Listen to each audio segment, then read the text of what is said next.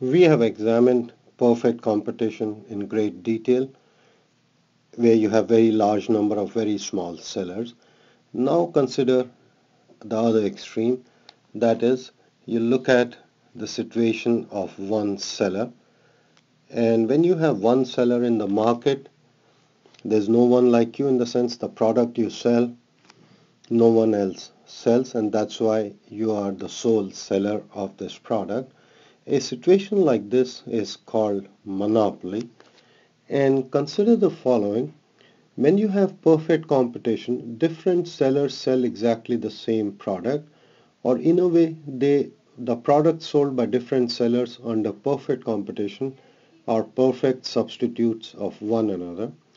When you are under monopoly, you are selling something unique or different from rest of the other sellers, or in other words, there are no close substitutes available for your product, and that is why you have a monopoly. Now let us examine the conditions which will give rise to a monopoly-like situation, or you will just have one seller in the market. And one of the reasons why this may happen is because of ownership of unique resources, talents, or skill. For example, if you are able to sing like Elvis Presley, you'll be one of a kind, and so you have ownership of a particular skill or a talent. Another possibility is if you find, say, some kind of deposits in your backyard, like oil deposits or something like that, again, you'll have ownership of unique resources, and that will give rise to a monopoly-like situation. Another reason as to why we may have monopoly-like situation is the size of the market is not very large in relation to the optimal level of output that can be produced by a firm. Consider the following example. In a small town that I live in, it has a population of about 25,000 people, and to serve 25,000 people, we just have one Walmart and not two Walmarts, or one Walmart or Kmart. And the reason is one giant store is enough to satisfy the entire market for 25,000 people. So this becomes another reason as to why we may have monopoly-like situation. The third reason is because of government rules and regulations, and the government may decide to give exclusive rights of production of a product or service to one firm, and if it gives, and this could be done through license or through patent laws and things like that, and that will give an exclusive right of production to just one firm. So these are some of the reasons as to why we may have monopoly-like situation. Now when you have monopoly, it is an example of less than perfect competition, and that means the firm or the monopolist will have some control over the price. In fact, the demand for this product will be completely cornered by the monopolist. And what is the demand behavior of consumers? They tend to buy more at a lower price and less at a higher price. So the demand curve for this product that the monopolist is selling must be downward sloping. In terms of this diagram, where we have output or Q on the horizontal axis and financial variables on the vertical axis, what I have drawn is this blue line represents the demand curve that is being cornered by the single seller or the monopolist. And demand curve is the same thing as average revenue curve. And since average revenue is declining, that means marginal must be less than average at all levels of output. So based on that, I have drawn the marginal revenue curve. This is represented by the green line, and as you can see, this is below the AR curve. Now apart from the AR curve and the MR curve, what I have done here is brought in the marginal cost curve and the average total cost curve. And what we are trying to figure out is short-run equilibrium for a firm under monopoly. And essentially what we have to do is find out the output level which will maximize total profits for the monopolist. Now, we already know about the conditions for equilibrium, or that is, how do we determine the output level that will maximize total profit under any market condition? And there are only two conditions. One, marginal revenue must equal marginal cost. And then number two, marginal cost curve must intersect the MR curve from below. And so the green line is the MR curve, the red curve is the MC curve. So this must be the point of equilibrium. Let's call this E. And based off this equilibrium, we can drop this point to the horizontal axis, and what we have determined is equilibrium level of output that will be produced by the monopolist. Now what price will be charged by this monopolist? What we have to do is take this equilibrium point to the AR curve and then bring it to the vertical axis, and on the vertical axis we have financial variables. So here this will be the price charged by the monopolist. This is how we figure out the equilibrium point that is given by these two conditions here. And you drop this point, equilibrium point, to the horizontal axis. You have determined how much output will be produced by this monopolist. Take this point to the AR curve and bring it to the vertical axis, and what you have determined is the price that will be charged by the monopoly. Here is the same diagram. The only difference is the equilibrium point. I've labeled this as A, and this is given by the intersection of MR and MC.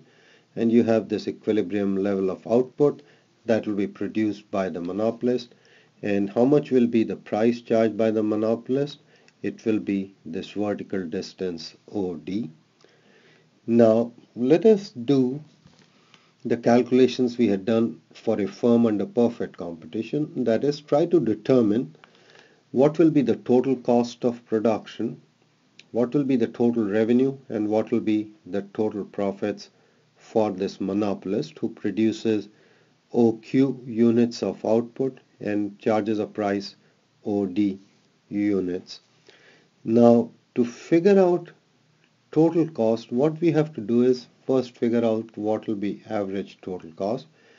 And what will be average total cost of producing OQE units of output? You take this equilibrium point to the ATC curve, and you have determined how much will be the average total cost of production, and that will be this vertical distance determined by how much output is produced by the firm and what is the average total cost of production. And we can bring this point to the vertical axis, and let us just do this. So here we have this average total cost point, and let me just place it where I want it to be there. So here you can see, and let us call this point on the vertical axis F. So what is average total cost of production? ATC equals OF. How much output is produced by the firm? We know it is OQE. So what will be the total cost of production? It will be average total cost times output produced, and that will be given by the area of the rectangle. What will that be? OF BQE. This will give us total cost of production. What will be total revenue? Total revenue we know is price times quantity. What is the price charged by the firm? It is OD. What is the output produced by the firm? It is OQE. So what will be total revenue? It will be given by the area of the rectangle. That will be ODCQE. So based on this diagram, we have figured out what will be total cost of production, what will be the total revenue, and the difference between total revenue and total cost gives us total profits. So what will be the total profits earned by this monopolist? It will be the area of this rectangle. And let me just write this down. Total profits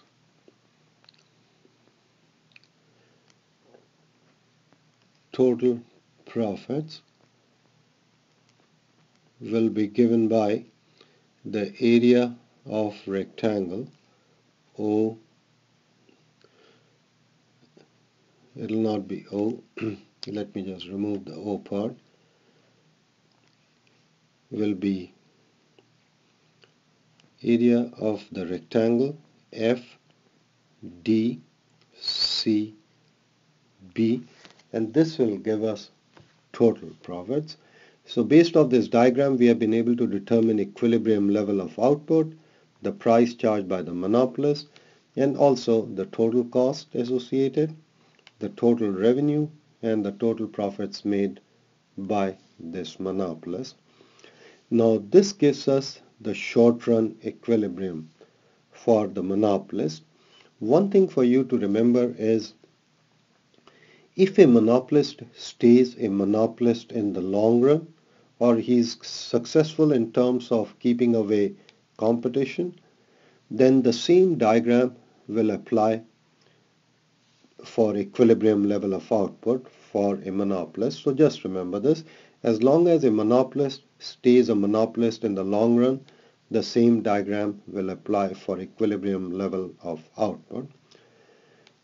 And so this is what we have of this diagram. Now let us compare the outcomes in the long run under perfect competition with that of monopoly. So what I have done in terms of this diagram is you have the long run cost curves in this diagram, so LMC and LAC. The revenue curves stay the same even in the long run, and we know how much output will be produced by the monopolist. It will be QM. How much price will be charged by the monopolist? It will be PM. Now for a firm under perfect competition, in the long run what we require is the fulfillment of this condition where all variables are one and the same thing. The difference between monopoly and perfect competition is on the revenue side, and for revenue side, price, average revenue and marginal revenue, what we have under perfect competition is a horizontal line.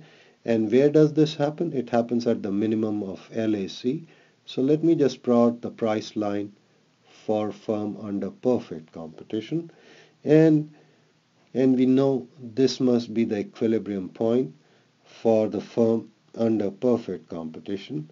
And let us drop this point to the horizontal axis, and what we have determined is output produced by a firm under perfect competition. So let me just type this out, and so you have QPC, and on the vertical axis we know what will be the price charged by the firm. Let's just call it PPC, and here you have it.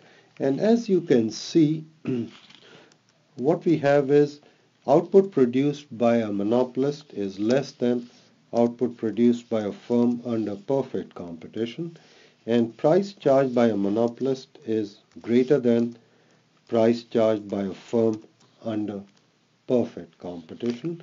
And so this is what we get out of comparison between the two. And this concludes our lecture video. Thank you for your time.